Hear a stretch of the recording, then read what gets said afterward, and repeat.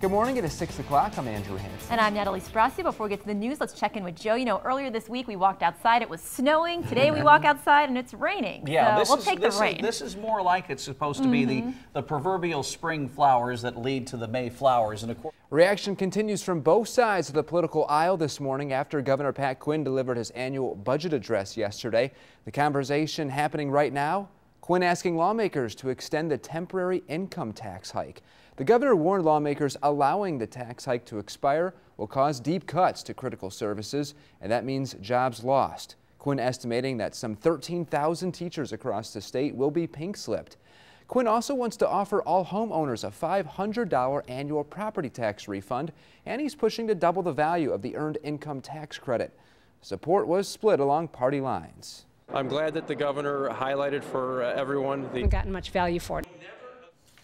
Bruce Rauner, the Republican nominee for governor, weighing in, releasing a statement about the speech. In it, it says in part, Pat Quinn first promised the working people of Illinois he wouldn't raise taxes by 67%.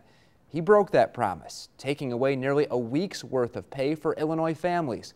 Then he promised his tax hike would be temporary. He broke that promise too and is doubling down on his failed policies. Springfield Mayor Mike Houston and MindJet. Legislation to lessen penalties for having small amounts of marijuana is making progress at the State House right now. A bill to lower the penalties for possessing 30 grams or less of marijuana cleared a committee vote. If passed by the General Assembly, someone caught with less than 30 grams would be given a citation rather than arrested and charged with a misdemeanor as the law is now. What this would do is create more Class A misdemeanors and petty corrections inmates. According to the sponsor, the bill would save the state $17 million in probationary costs and potentially create more revenue from ticketing offenders. In other news this morning, the infrastructure they need. To education news out of Decatur now. It was her first full day on the job and she's already facing criticism at this hour. Two Decatur school board members spoke out against newly appointed Superintendent Lisa Taylor because of what they say is inexperience. But Taylor says she has the right credentials for the job, including experience as an assistant high school principal and deputy superintendent. She's now ready to face the biggest issue plaguing districts across the state. That's the biggest, most challenging piece, and we have to be creative. Taylor was picked as superintendent after a months-long search, and she was the only internal candidate in the top 6. Taylor wants to work that to her advantage because she already knows staff, parents, students, and the community.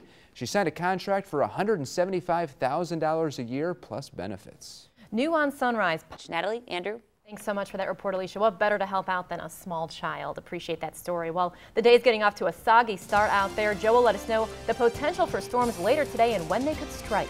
And also ahead on Sunrise, 100 years old and still going strong. The secret one woman has to staying young. Look at her go. All right, Joe, thanks. New on Sunrise, a 100-year-old woman in Wisconsin has a secret to staying young.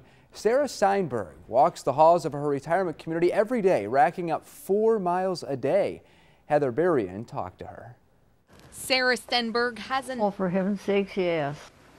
4 miles a day. That's a lot of walking. 100 years old, 4 miles a day. How incredible is that? She sounds great. That's incredible. Talk about an inspiration. I did some research. 100 years ago, back in 1914, the average home price $6,100. Wow. I wonder if she remembers that. And then the average car cost was $550.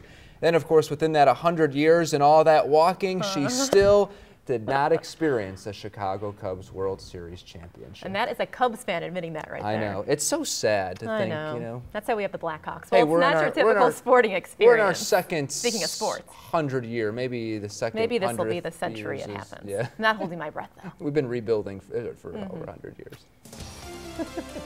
Unbelievable. All right, when we come back, a live interview. We're going to have details on this weekend's Armored Combat League bouts at the State Fairgrounds.